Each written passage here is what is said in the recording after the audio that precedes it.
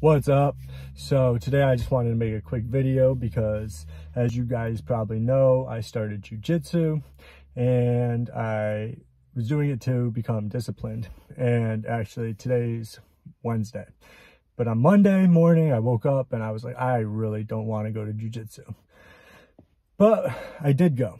And that's what this has to do with, is because I went, I was able to build some confidence in myself. Not merely because I went, but also because when I went, I was able to hit a couple single leg takedowns and my first arm bar since starting back up into jiu-jitsu.